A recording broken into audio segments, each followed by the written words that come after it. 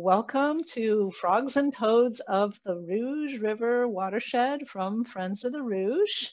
I really wish that I could be with you all in person today. I really miss seeing you all, but at least none of us had to drive on snow-covered roads. And because we're doing this virtually, we were able to open this up to people that don't necessarily want to survey, but just want to learn about frogs and toads. So I know we had about 137 people signed up. So that's really, really exciting. And we like offering this opportunity for you just to learn what those odd sounds are in the spring and learn how important they are. So this is also part one for anybody who does want to survey. We divided it into 2 sessions. So if you do want to survey, we're expecting you to attend next Saturday to learn the details of the survey. This session today is just about the frogs. It's also a review for veteran surveyors. I know it's really easy to forget what those calls sound like over the winter when you're not hearing anything. So welcome. I am Sally Petrella. I'm the monitoring manager at Friends of the Rouge, and I've been overseeing this survey since 2001.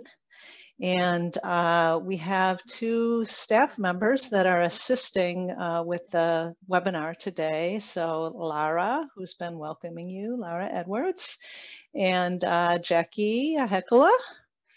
And then I'm really excited to have a co-presenter today, Kathy Abelson, who will be showing you a really cool app that she designed herself that will help you learn the calls. Friends of the Rouge is a nonprofit organization that came together in 1986 out of concern for the Rouge River and how polluted it was.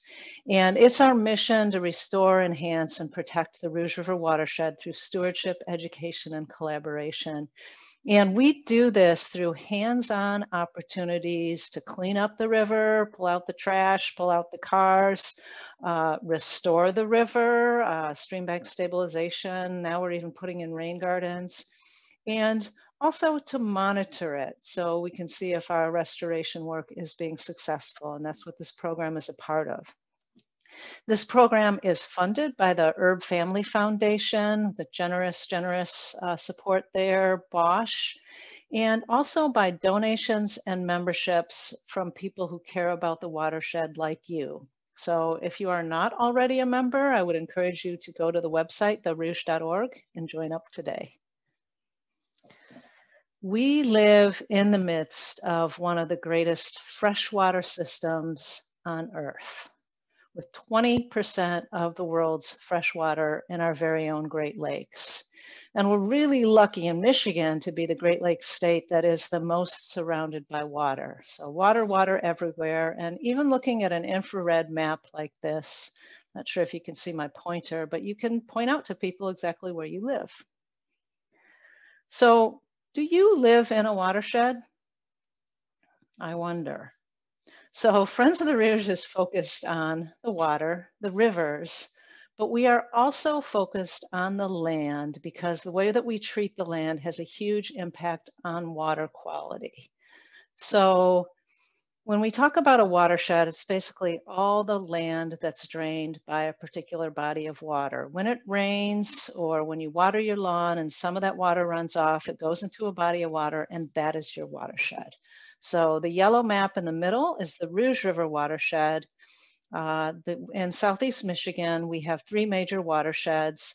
The Clinton to the northeast, the green one here, drains into Lake St. Clair at Lake St. Clair Metro Park, formerly known as Metro Beach.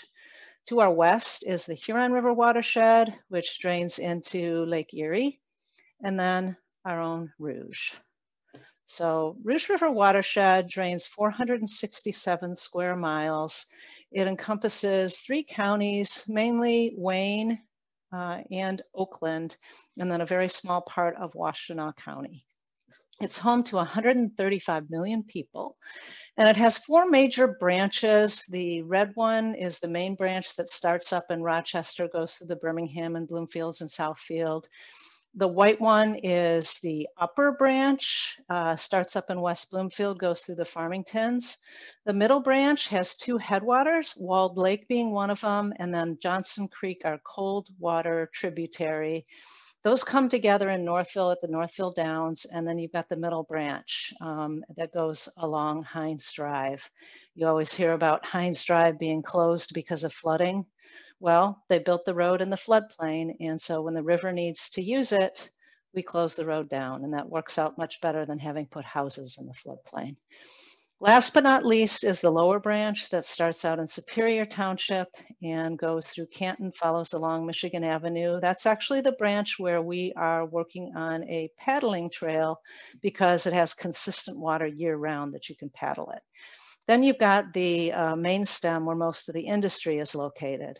And a lot of people think that the pollution in the river is caused by the industry. Well, some of it, but 70 to 80% of the pollution actually comes from stormwater runoff in the Rouge and actually in most of the United States. And one of the things that can help mitigate those effects of stormwater runoff are wetlands. And this map is showing you the river system, but anything that's not that light blue in this picture are wetlands. And wetlands can actually absorb 72% of the runoff from a small storm. So what is a wetland? A wetland is an area where water covers the soil all or part of the year. So 4 things you need to look at, think about to decide whether you have a wetland or not.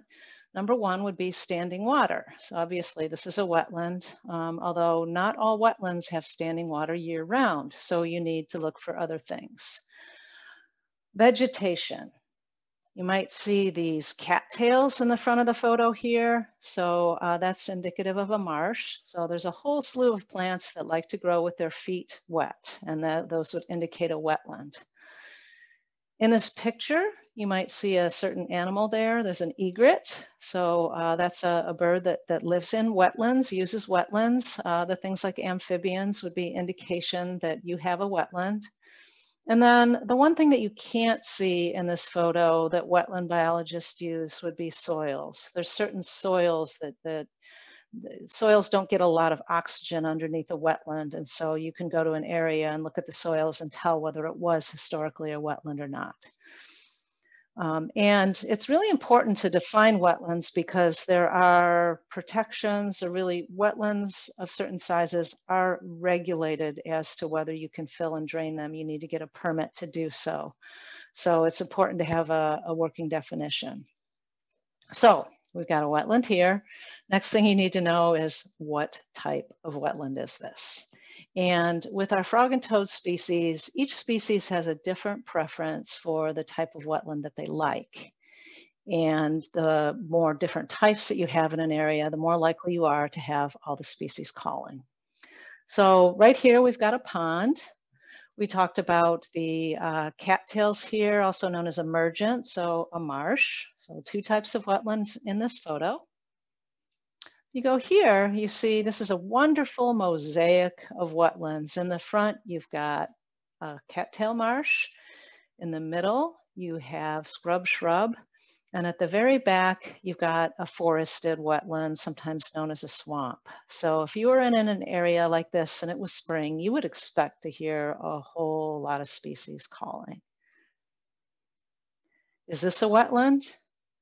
Might not look like a wetland, but this is the preferred habitat of our most common species, the American toad. This is a wet meadow, and if you took a walk out here, you might notice some different types of vegetation, standing water, especially in the spring, things like sedges, perfect American toad habitat. In Michigan, we have lost 50% of our wetlands, and in Wayne County, it's more like 90%. Let me show you a map here. So Wayne County has lost 90% of its wetlands. Oakland County 55%, and Washtenaw County 53%. So there are regulations around wetlands, but they don't always get enforced. And you as a citizen scientist can really work towards helping to make sure that those do get enforced and our wetlands get protected. Another thing in the Rouge, not only have we drained and filled most of our wetlands, but we've paved over half of the watershed. So this map is showing impervious surfaces, paved surfaces, rooftops, highways, things like that. So the dark blue are, some of those areas are 100% paved. The purple are 55 to 77%. And when you pave over areas, the land no longer has that ability to absorb and filter rainwater, and it results in a very flashy river that goes way up right after a rainstorm and way back down. So that causes a lot of erosion, a lot of problems. And then you also think about all the contaminants that are getting washed into the river, the oils, the road salts, you think about this time of year, fertilizer, things like that. So doing things on your property to try to retain rainwater can actually help improve the watershed, like disconnecting your downspouts, putting in a rain barrel, rain garden, even taking out some of the pavement, reestablishing wetlands. All of those things can go a long way towards improving water quality for us and for our wildlife. So moving on to frogs and toads, which is what you came for. So this is a photo here of American toad tadpoles and amphibians, frogs, toads, salamanders, mud puppies, newts. They're all very sensitive to pollution since they absorb everything through their skin. And with this dual life cycle where part of it, they're almost like a fish and they use gills to breathe, to needs for high quality upland habitat at other parts of their life, their presence is a really good indication of habitat quality. So in 1998, Friends of the Rouge was looking for a way to train volunteers to survey wetlands. And rather than send people out to look for standing water, look at soils, things like that, we decided to choose an indicator species, some animal that lived there full time, whose presence would be an indication of habitat quality. So of course we chose amphibians, and rather than choose something like salamanders that are difficult to find, you have to turn over logs, it's not very good for them. We chose frogs and toads because of their wonderful characteristic of calling in the spring. So you can identify what species you have, not even by seeing them, but just by hearing them. So we designed this survey to make an assumption that you don't know anything about frogs or toads. You just need to learn their calls and you just go out at night and listen. And we've never looked back. So how many species of frogs and toads do you think that we have in Michigan? And I can't really look at the chat right here, but I will tell you we have 14. And in the Rouge River watershed, we focus on 8 of them that we have for sure. We combine some that are really difficult to tell apart. So, and when you go to learn your frogs and toads, it's best if you start with the early season callers. So when you go out in a couple weeks, some of these may start calling. These will be the very first ones. And these are some of our smaller frogs, not all of them are, and most of them prefer a type of habitat called a vernal pond, a spring pond, an ephemeral pond, ponds that hold water in the spring, snow melts, but might potentially dry up in the summer. And vernal ponds are critical because of the absence of fish, which like to eat frog eggs, like to eat frogs, can be very harmful to especially our smaller frogs like spring peepers and chorus frogs. And vernal ponds are pretty rare and don't always get the protection that other wetlands do, because if you go out there later in the year, you might not know that it's a vernal pond anymore. So critical areas, hopefully you have them in your area. And this brings us to our first frog. So how do you tell frogs apart? You don't want to look, just use color because they vary quite a bit. This is a wood frog. It's a medium-sized frog, and in wood frogs, the males are blue and the females are red. That's why you don't really want to go by color. But if you look at this frog, the distinctive thing about it is the mask behind the eye. So wood frogs have a mask behind the eye, medium-sized frog. Wood frog, like their name says, they like to live in wooded areas, and they're obligate users of vernal ponds, meaning they will only breed if there is a vernal pond. They spend the winter close to the ponds, wake up and go to the ponds. If there are not vernal ponds, they won't be able to reproduce. And there's something also unique about wood frogs. Unlike all the other frogs, they're what we call explosive breeders. So it doesn't mean that they explode, but it just means when they start their calling, they will all go out to the pond and do all of their calling and all of their breeding in a week or two. So they're really easy to miss. It's the reason to get out there more frequently early on. They also are one of the earliest callers. So they'll start calling as soon as the ice is off the ponds. So sometimes even February, most likely, especially this year, would be early March. So their call. Their call is a little bit like ducks quacking, or chickens clucking, or maybe even turkeys. So I'm going to play this for you.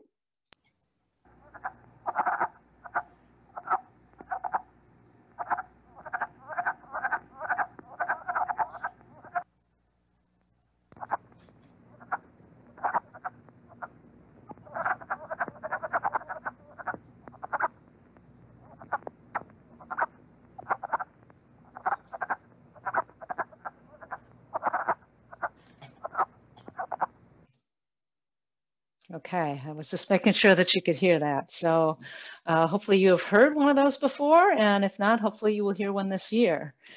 So wood frogs, what are those frogs doing right now? They're down there sleeping, and with wood frogs, they actually could be frozen.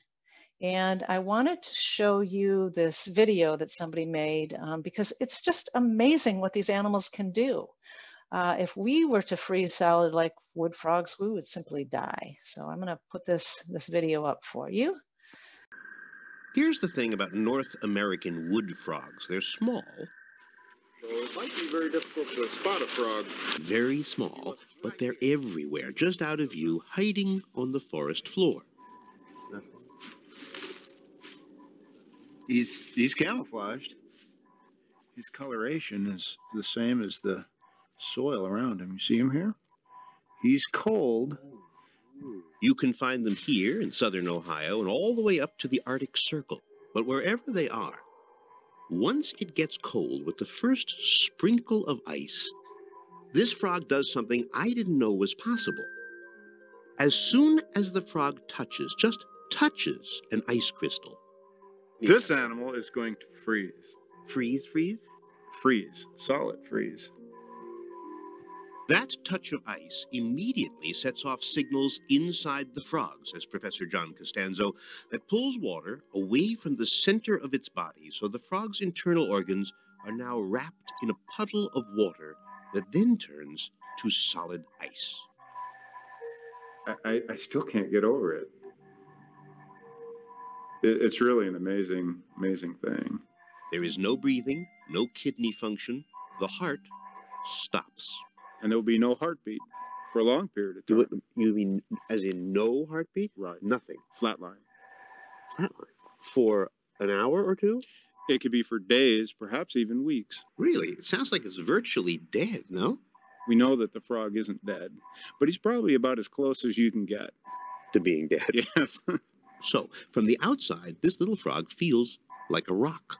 Except that as it froze, the frog flooded itself with a kind of sugar. The frog's blood sugar is distributed through the circulatory system. It works like an antifreeze. It's harder for the water to freeze, so cells stay just damp enough for the animal to hold itself together.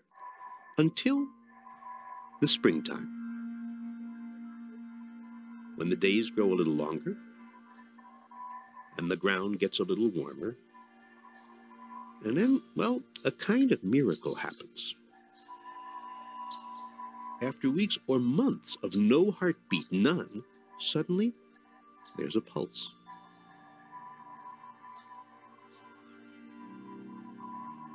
And that first heartbeat leads to another, and then another. And then within a day, and in the case of this little frog, it took about 10 hours, the animal literally comes back to life.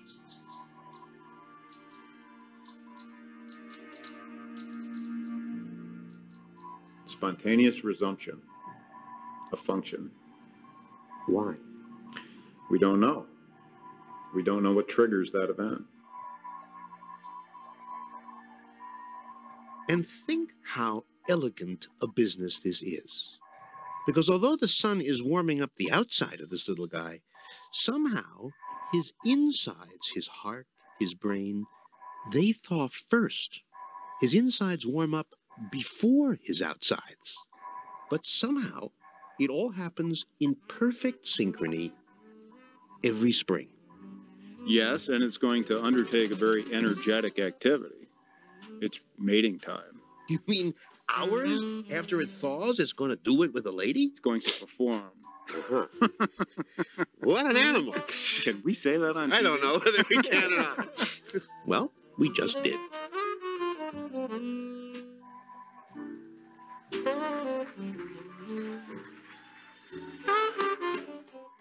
Oh, isn't that amazing? That guy just cracks me up.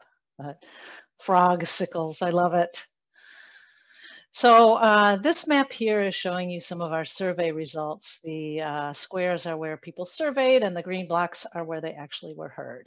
So only 16% of blocks had wood frogs calling, so they're not really all that common, especially in the more urbanized area, but we also may be undercounting them a little bit if people are missing them if they don't get out as often. So moving on to our next species, this is Michigan's second smallest frog, the Midland chorus frog, formerly known as the Western chorus frog. And we're not trying to show frog abuse here, we're just trying to show how tiny these are. Even a full-grown Western chorus frog doesn't get much bigger than your fingernail.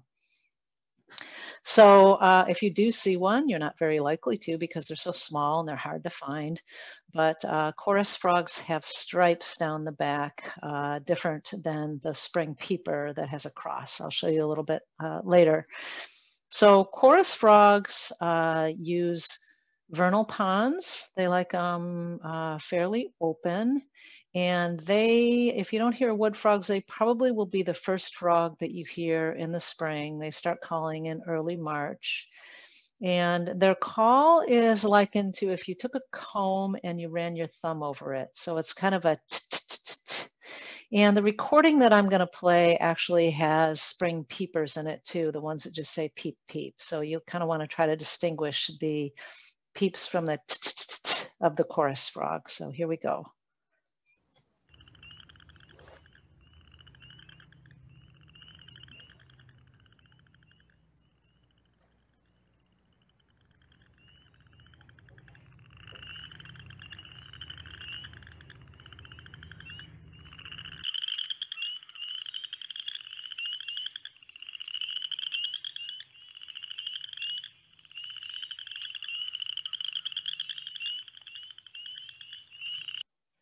Okay, so that was the chorus frog, and Midland chorus frogs are fairly common in the watershed, especially when you look out in the Walled Lake, Novi, Plymouth area.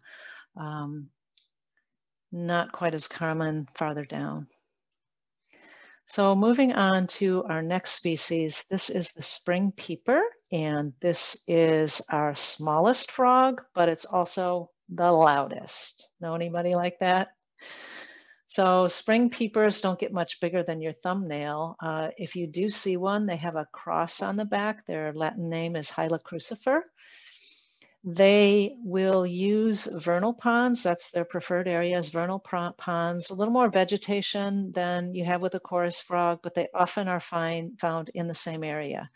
And this is probably one of the easiest to learn. You've probably heard these in movies. They just say their name, peep, or sometimes called the jingle bell frog. And in the early spring when it's cold, these are amphibians, they don't produce their own body heat, and so they'll be slow. You might hear one or two, and then you get into a full chorus that could be just really, really loud. So that's what my recording is here, a full chorus.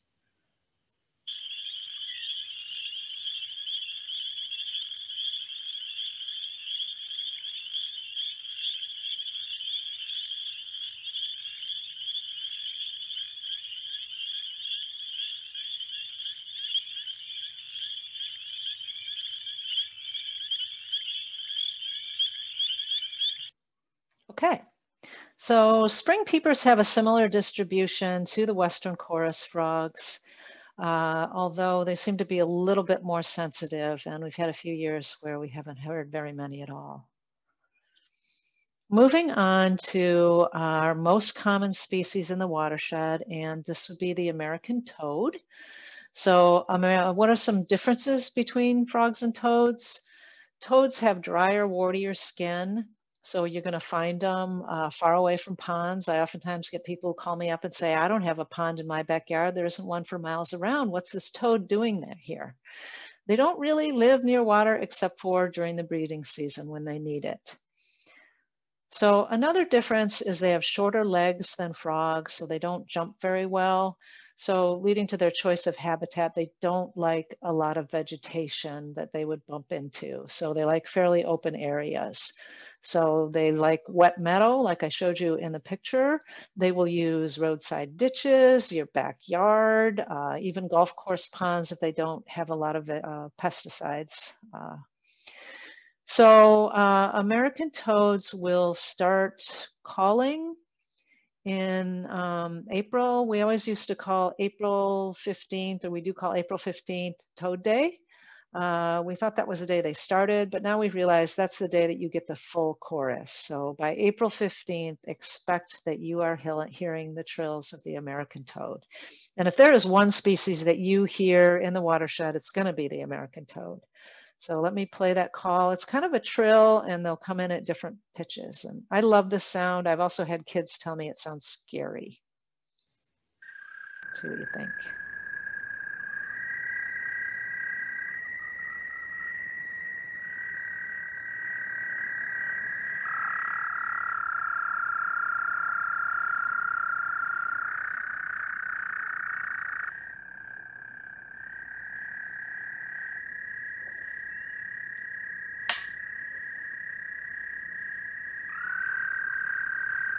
Okay, so 60% of all blocks have American toads. And you might even see this block over here. We even have them down by the Ford Rouge plant. So tough little guys. They're pretty tolerant to some pollution, but still great to have them. So this is my only X-rated picture, and this is to show you why they're out there. They're not calling for our benefit. Basically, the males wake up first and they head out to the ponds, and the biggest, healthiest males get the best spot in the pond where they set up shop and start calling, hoping to attract the females. And then they hope that this happens. So this is called amplexus. And the large toad on the bottom is actually the female, and you can see that she is laying a string of eggs, and that's another difference between frogs and toads. Toads lay their eggs in strings, frogs lay them in clumps. So the females are larger in most frogs and toads because they carry the eggs around. That's the male on top, he's fertilizing them, so hoping this will lead to tadpoles.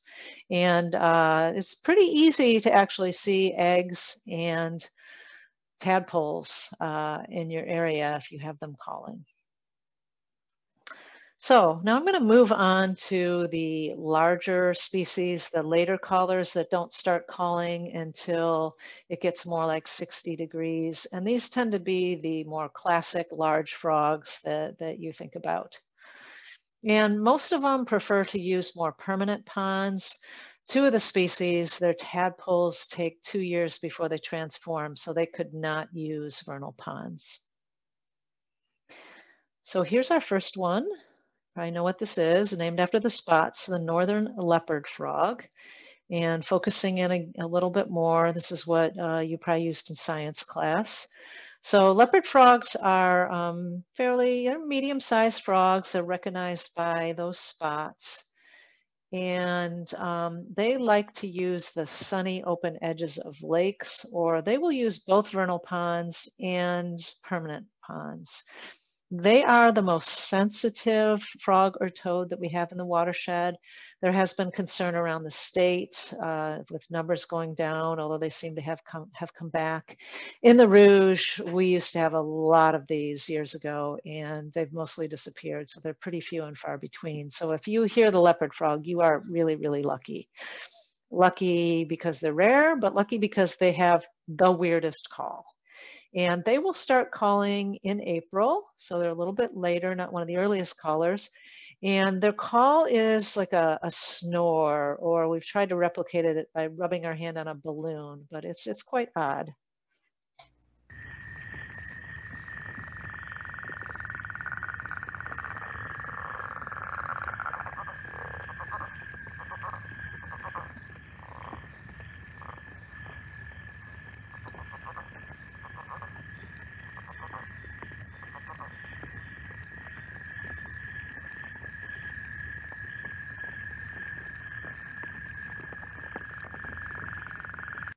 Okay, so that's the northern leopard frog, and we only hear them in 9% of blocks, so fairly rare and scattered around the watershed.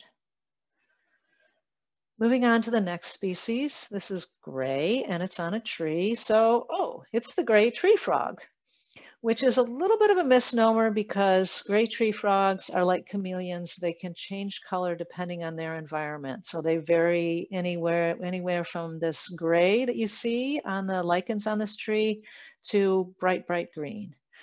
We have two different types of tree frogs in Michigan, Cope's gray tree frog and eastern gray tree frog, but they're impossible to tell apart by looking at them. You have to do genetic analysis. And their calls are very similar, especially depending on the environment. So we actually don't teach people how to distinguish between the two of them because it's just too difficult. So gray tree frogs, they do live in trees. They live in, they like woodlands, but they use permanent ponds, unlike the wood frogs. And this is one that often gets mistaken for an insect because they start calling in May when you've got some of the insects that are calling too, so a little bit of competition. And they will call from 10 feet up in the tree, so it seems a little bit confusing. And their call is a burst of a trill. So let me play this for you.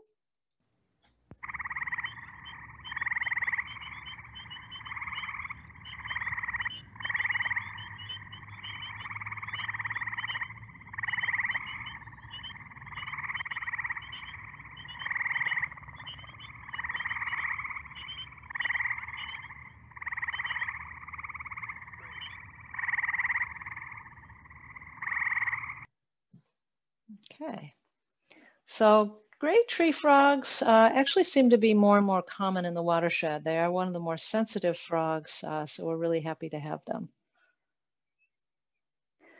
This is one of our largest frogs, but not the largest. This is the green frog. So focusing in a little bit. One thing about these bigger frogs is you can tell the males from the females based on the size of the eardrum in relation to the eye. So if the eardrum is bigger than the eye, it's going to be a male. If it's the same size or smaller, it would be a female. So it looks like we've got a male here. And green frogs stay in permanent ponds, and they don't travel very far from ponds. That northern leopard frog actually will travel quite a ways when they're not in the breeding season. Green frogs pretty much stay year-round, close to a pond. So they're fairly large frogs. You will distinguish them from the bullfrog because they have a fold of skin that goes back from their eye called the dorsolateral line that the bullfrog does not have. So green frogs like ponds that are fairly deep with vegetation. They do not start calling until temperatures are more consistently 60 degrees overnight. And their call is like a banjo string, or we've replicated it by putting a rubber band on a cup. So here is the green frog, and you don't really get a big chorus of them. You'll hear one on one side of the pond and another one call back. So this takes a little while to get going.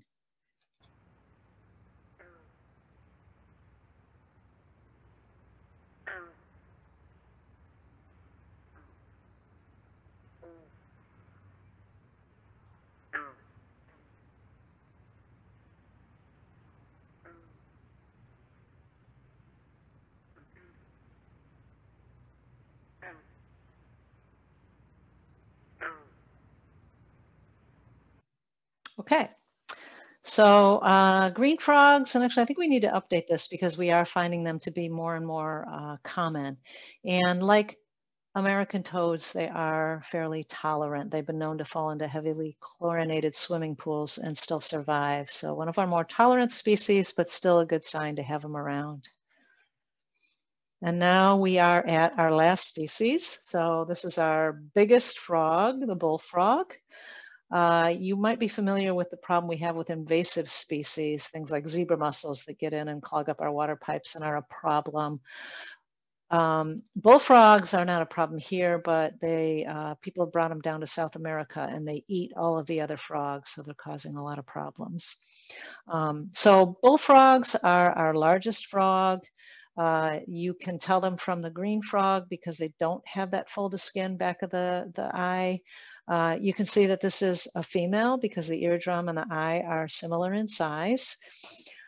Bullfrogs like deep ponds with a lot of vegetation. You wouldn't expect to have a lot of them in an area because they're, like all frogs, they're predators. They will eat whatever they can catch, which includes other frogs, other eggs, tadpoles.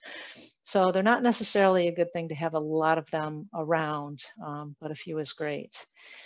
They, like the green frog, both the green frog and the bullfrog, their tadpoles are gigantic and it takes them 2 years before they transform into frogs. So you really need that permanent pond, and they do need that vegetation.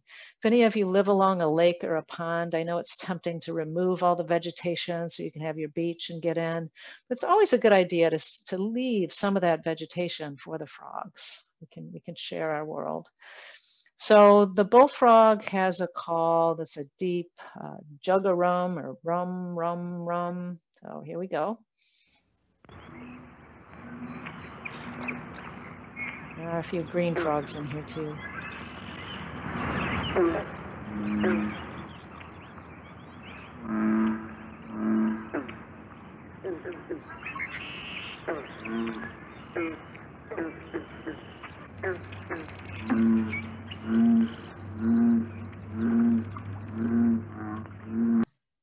Okay, so bullfrogs are also not that common in the watershed, but like I said, you wouldn't expect them to be that common.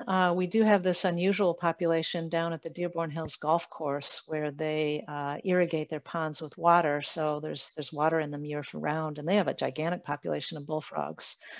Also, we do encourage you to put in a backyard pond, but let whatever comes. We don't suggest you go out and buy bullfrog tadpoles because they'll eat everything else.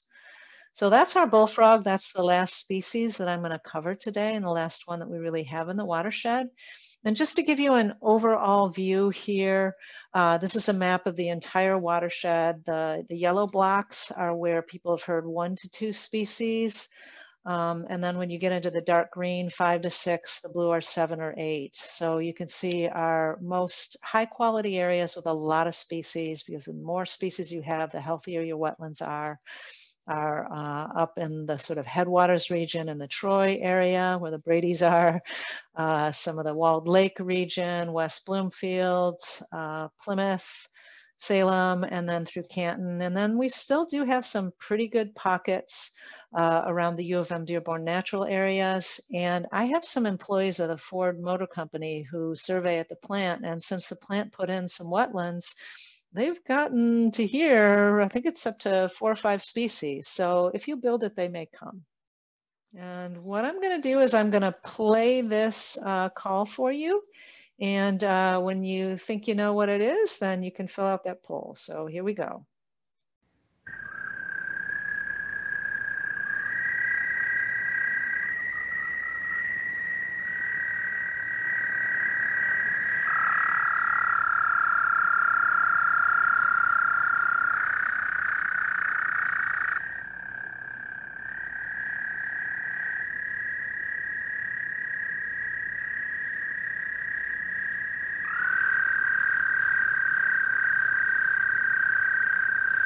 See, 48% of you were correct. That was the trill of the American toad. So very good. Some of you thought maybe it was the Midland chorus frog, 23%. So somewhat similar, but that's more of a whereas the toad is a trill. And the spring peeper, 17%. So that's more of a peep, peep, peep. And then the wood frog is our quacking. So great job. Let me do a stop share here.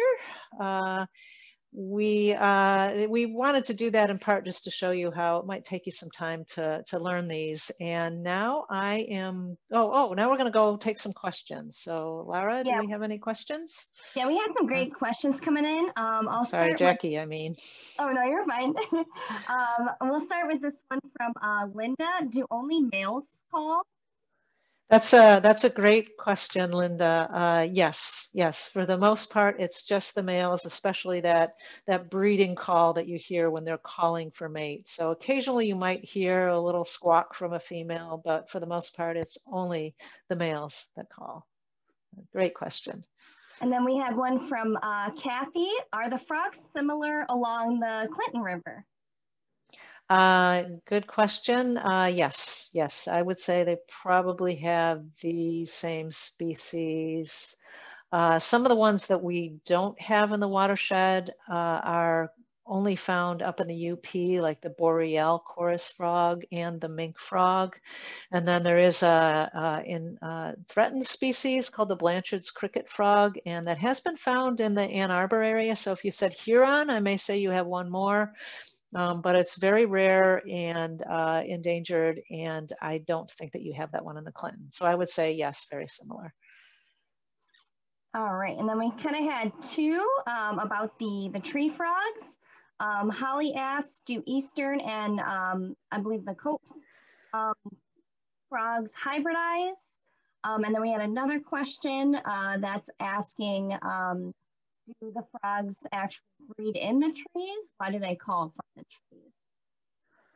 trees? Those are great questions. I think that they do hybridize, but no, they can't do their breeding up in the trees because they need to lay their eggs in water. And I showed you the photo of the toads in Amplexus. It's external fertilization. So they can't do it up in trees. I know in South America, there are a few species that actually will lay their eggs up in little pockets of water up in trees, but our tree frogs need to be down in the wetland. All right, and then we had one about toads.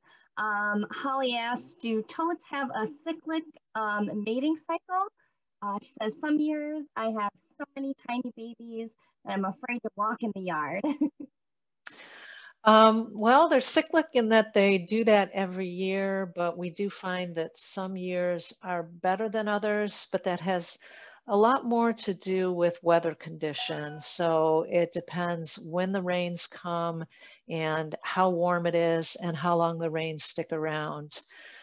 So some years it's just a perfect storm where it's a nice warm spring and there's a lot of standing water. Other years it's it's too cold or it rains and then it gets really hot and those ponds dry up. And so the tadpoles don't make it. So it's really more dependent on weather conditions. That was a great question. All right, and I see we got a bunch more in, so I'm just gonna kind of look over some. Maybe one or two more, and then we'll move on. So yeah, let's see. Here's a good one from Brendan. How have invasive species affected populations? Good question. We don't have any invasive species of frogs and toads, but we do have a lot of invasive plants. And I would say one that's probably had the biggest impact is Phragmites or reed reedgrass. It's from Australia, and that plant you often see along the highways. It's got a fluffy head, and that will suck a pond dry and will crowd out any other plant. So that's probably had one of the biggest impacts. So I think we're about out of time. We will have time at the very end if you want to stick around if there are more questions. So I am going to stop sharing, and I am going to bring on Kathy Abelson, who started doing this survey with her son. And let me do it, whoopsie, stop share. And she thought it might be easier to learn these calls if we had an app. And since she had such great skills at doing that, that is what she did. So go ahead, Kathy. Thanks a lot, Sally. It's great to be here, and I appreciate the invitation to talk about Froggy Voice. I'm going to tell a little bit in a short time about how I got started, and then a little bit about how the app works, and then how you can access it and kind of some next plans for it. I volunteered with my son to do a frog survey many years ago. This was back in the day when the only real choice to learn the sounds was from a CD. And so it was, you know, a little bit more difficult. You would just have to play the CD over and over. And I was actually really excited to volunteer because, you know, you get your own survey plot and you go out and you do your citizen scientist. And then I was very disappointed to find out that I wasn't very good at learning calls. It was just something I didn't have a high skill level on. Luckily, my son was pretty good at it. And even better, his friend was a budding opera singer and she was really good at it. So I think we did okay in our surveying and we had a good experience overall. But then it came down to quite a few years later. I was working on some web app technology, working on some new technology, and I wanted something to experiment with. And I thought back to my days of learning frog calls, and I thought it would be easy to use that. They're visual, there's a lot to them, it's sound and everything to use it to experiment with. So I just did a few, and I got a couple people in the environmental business, Ian Abelson, who's a stewardship manager, and Jess Getchman, who is a certified interpretive guide. They helped me early on in the process to make sure everything was accurate. And then they started encouraging me to grow the app, not just do one or two frogs, but do them all. I got together with Sally and asked her if this was something that might be useful for the Friends of the Rouge volunteers overall and other people to use. And she agreed very wholeheartedly and encouraged me to develop it more. And she put me in touch with James Harding, who was an instructor and herpetology expert at Michigan State University, because we wanted to make sure it was as accurate as possible and had all the correct information.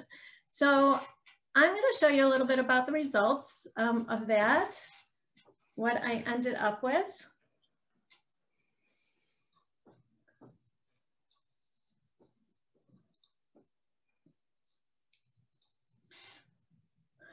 So it's called froggyvoice.com. When you go in, you just have to click that you agree to the terms and conditions. And then you can enter the site. This is how it would appear on a full screen.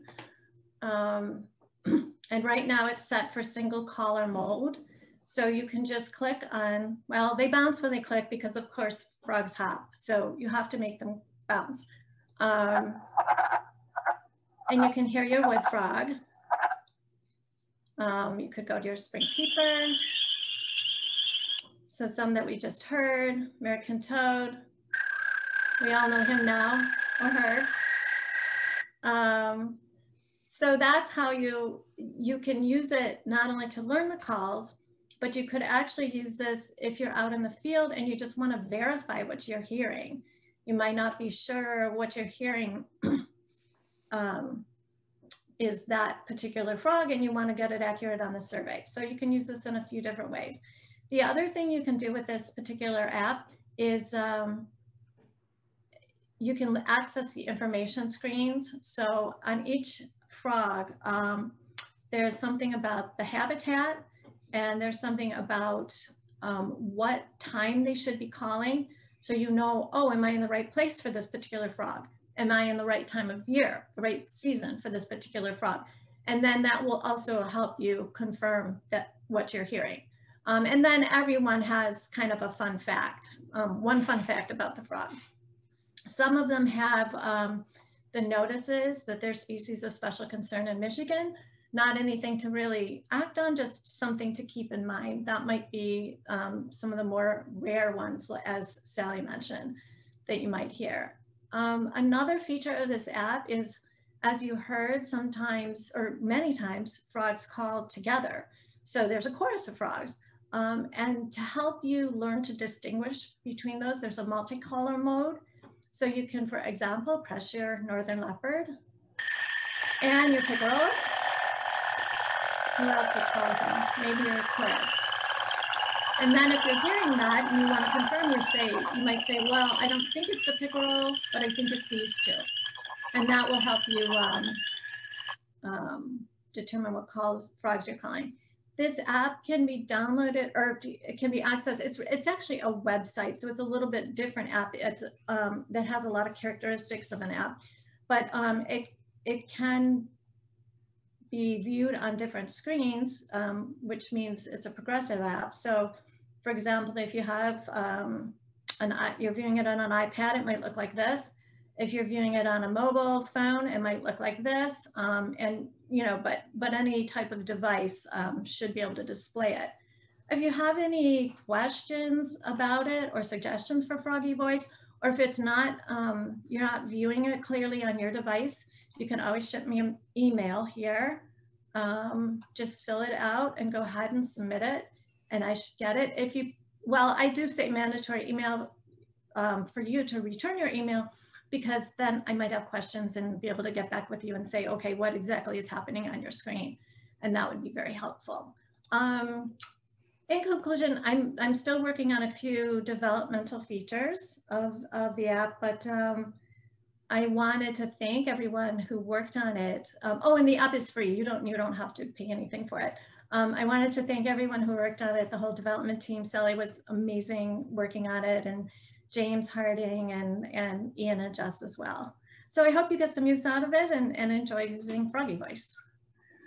So a big thank you to Kathy. Kathy, could you put it up there for just 1 minute? Because I wanted to point out one other thing that I really liked that I don't know as she mentioned, and that is that she's a bit of an artist, and so she made these little icons for the frogs, and while they might look a little cartoonish, she worked very hard to make those represent the important things. Remember, I talked about the mask on the wood frog, the cross on the spring peeper, her favorite one, this little warty American toad that has less than 3 warts per spot, whereas the Fowler's has more. So anyway, she did a fantastic job on that. Thank you. So do we have time for any questions, or should we just move along? Or do you want to take a question or two for Kathy? We have any specifically for her? We also can have a little more time at the end for questions. Yeah, we've got a lot of good comments saying that they're really excited about Froggy Voice. It looks fantastic. So I hope everyone takes it out in the field and is starting to hear their frogs, either with our surveying or just on their own. If you are interested in learning more about frogs and toads, we didn't write the book, but James Harding and Alan Holman have a really wonderful book Michigan frogs, toads, and salamanders. Kathy mentioned James Harding. He's actually the guy I contact if I have a question I can't answer about frogs or toads. And all of this is on our website. Our website is therouge.org, and under programs, you can find the Rouge Frog and Toad Survey. So we have links to the book. The book you can actually get as a PDF right now, and you also can just Google it. And I saw some used copies for sale for $5. Sometimes a paper copy is great. And then if you go to our website, we have all kinds of information about each species. We have YouTube recordings of the calls. We have like a podcast. You can go to SoundCloud and you can download the entire CD that actually, you know, has some talking about the different calls. So all kinds of helpful things to help you learn about our local frogs and toads. So while we didn't require it for attending this, we hope that you are excited about becoming a citizen scientist and joining the ranks of our frog and toad survey. So doing the survey does not take a whole lot of time. Of course, you're going to have to learn all those calls, which you're probably going to do anyway. And surveys really only take 3 minutes of listening, but you do have to go after dark. And we ask you to go out several times a month during the survey period, which is March through June. And of course, in March, a little bit more frequently, so you don't miss that wood frog that only calls for a couple of weeks. So really the biggest constraint that people find is that if they have hearing problems, this night might not be the best thing. Or if you can't stay up late after dark. I've had a couple people say it's past my bedtime.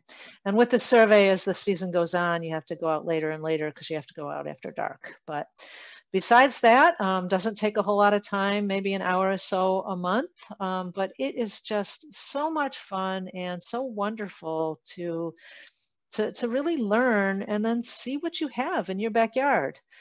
In terms of the data we ask you to take, and we'll explain all this if you come to the workshop next Saturday, but it's a very simple form where we're just asking a little basic information about your block and the ponds, the wetlands that you survey. And then each time you go out, you just need to date and take down some information about the wind, the air temperature, precipitation, and then just check off what species are calling. So pretty straightforward, but just gives us so much information. And then the survey block, this is an independent survey. We're not going to be going out there with you. You're going to be going out on your own. And, you know, this is a perfect thing to do under COVID. Go out with your household and to more remote areas and listen for frogs. Or for some people, it can be their backyard. And we assign survey blocks. They're quarter square mile blocks. So if you know the whole township range section, quarter section system, if you purchased a house, that's what we give you as a quarter square mile block. And they just need to be within the Rouge River watershed and have wetlands. So we will do our best if you sign up to give you a block that is close to you, convenient for you. If you don't have wetlands or don't live in the watershed, you may have to travel a little bit, but we find that people follow through if they have a block that's close to them. And you'll just need to spend a little time looking around that area, finding the wetlands, and then you'll go out at night. So if you want to participate in the survey, then you need to sign up for the workshop next week where we will go into the specifics. We hope that you all are willing to do that. And so in closing, this is the end of the official presentation. I just want to say, I hope that you hear a whole lot of frogs and toads. And I hope that you learn something about our Michigan critters and how important they are. And I hope to see you next week. So thank you. And if you want to stick around, we'd be happy to answer some questions. All right. So I will turn this over to Jackie, who's been taking a look at all of your questions. I see a lot of thank yous. And again, a big thank you to Kathy. And also for all that great work and for agreeing to be here on a Saturday morning when she's just buying and moving houses around. So. Yes, thank you so much, Kathy. And thank you, Sally, for that great presentation. So I'm just going to kind of go over any other questions. So if anyone has any last minute questions they want to ask before scooting out for the day, feel free to use the Q&A feature right at the bottom. So I think this one is worth repeating while we still have a bit of people on. What can we do to protect the wetlands? Oh, that is a great question. So, well, sign up for the survey is one thing, and get to know what you have in your area or your area of interest. And then it's a really good idea to stay aware of what's going on. As somebody who's out there surveying your wetlands, a lot of these wetlands are places that people don't really get to. And so by you being out there, look for things. We've had surveyors report, dumping into a wetland or vegetation being removed illegally. So you can watch it. Also, one of our biggest problems in the watershed is that there's a lot of development pressure. And, I can speak about one area that I had a gentleman who had been surveying it for years, and then the forested property was bought up, and the trees all taken down, the wetlands drained, and a shopping center put in. So it's good for you to remain cognizant of what's going on in your community, because while they could destroy the wetlands, there's some regulations around that. And the more people that are educated, that are knowledgeable about what species are there, when that person goes in to put in a permit to change it, you could go comment on it. And that would be very helpful, because the regulators can't do much with people saying, I don't want that developed because, I like that wild area. But if you can come and you can say, well, I have 8 species of frogs and toads in this area, it's going to really harm the environment by removing that wetland, that is definitely more powerful. So if you can stay attuned and get involved. And sorry, that was kind of a long-winded answer. There's lots of things that you can do. Yeah, that was a great question. This one's kind of similar. They're asking the 4 factors of a wetland, and I assume they mean like the vegetation, the amount of water. Yeah. So the U.S. Army Corps of Engineers and the EPA have regulations around wetlands, and so that's why you've got those 4 different factors: standing water, but sometimes there's not standing water, wetland vegetation, and soils. And then they more recently added the wildlife that's wetland dependent, would be somewhat indicative. If you're a wetland biologist, you have to know all of these things, because they do a lot of delineation to figure out if it's a wetland or not. And then I'll just answer some of these. Emily asked, do we publish our yearly survey results online? And yes, we do. Go to therouge.org to find out more information. We have our 2020 information on there. If you're curious, if you want to sign up for surveying and you want to see in your neighborhood what other species people were hearing, so you can practice those calls. So absolutely we do. Let's see. And yes, we are recording today's webinar for anyone who is wondering. So we will be posting this online for you to revisit, share, all that great stuff. So absolutely. Let's see. Julie was asking about decorative backyard ponds and if they support frogs and toads, I'm assuming. Good question. Not sure quite what you mean by decorative, because in my mind it can be decorative and it can still support frogs and toads. So I think it depends what you do. Decorative, I think maybe you have a pump and you have flowing water, and that's fine. One thing about backyard ponds is, if there is, you really need to have some vegetation around the pond and areas where they can go during the winter time, bury themselves under rocks. So if you can put some cattails and other things in there, it would really be helpful. But I know that they will use, especially your toads, who aren't that picky will use a backyard pond. And we even have a problem with people who have swimming pools, and they have them covered over the winter time. And oftentimes you get that filling up with water and other stuff. And the toads will find that and they'll start using it. And we've had to do some rescues to get them out of there before the homeowner went and cleaned out their pool. And then let's see, we had a question from Adam about the Clinton River watershed and if they do surveying for frogs and toads as well. They don't. They have considered doing it, but they don't have an official survey. There is a statewide survey with the Michigan DNR. I don't know if they're continuing to take volunteers.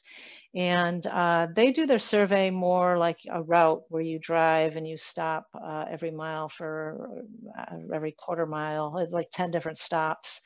I tried to do that in the Rouge, but in the Rouge, our populations are so scattered that it just didn't really work, but you could look into that. Also, I would encourage you to contact the Clinton River Watershed Council, talk to Eric and say, hey, I think you guys need to do this, because he was thinking about it. Awesome. Yeah, we would love for you all to show your support in whatever watershed that you are. Let them know that you want to hear the frogs and toads and that you support this kind of work. Because we think it's a really great program. We love our citizen scientists. We get so much information from it, and it really helps to guide the rest of the work that we do at Friends of the Rouge as well. Let's see.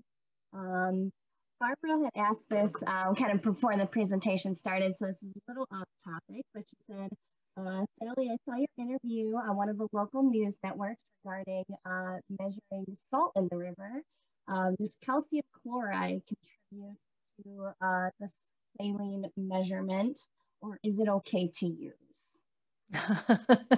Okay, a little bit off topic, but yeah, I was interviewed by Channel 2 about road salt, and we actually have been testing for road salt as part of our benthic monitoring. We did it as part of our stonefly search.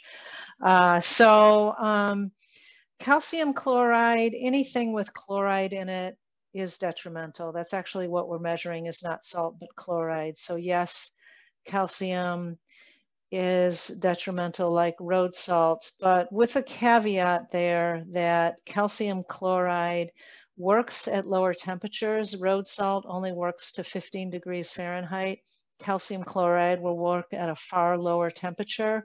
And also calcium chloride, you use less of it. So because of those things, and you do need to use less, sometimes people just dump as much as they would with the road salt. So it, yes, it can be a little bit better than the road salt that we normally use, the sodium chloride. Unfortunately, there's nothing that's perfect, and our best advice is to try to remove as much of the snow as you can prior. It always drives me crazy when I see salt trucks coming down, pouring salt on top of 5 inches of snow. Remove it first, and then use as little as possible. And if you can even use some things like kitty litter or even sand. I mean, obviously you don't want to do that where that's going to flow into the river, because that is the biggest problem with the salt, is that it doesn't go away. When it rains, it washes right into our water bodies. So best thing is to try to minimize your use. And then Kristen had a question. Is Friends of the Rouge using or supporting MI Herp Atlas? Oh, great question.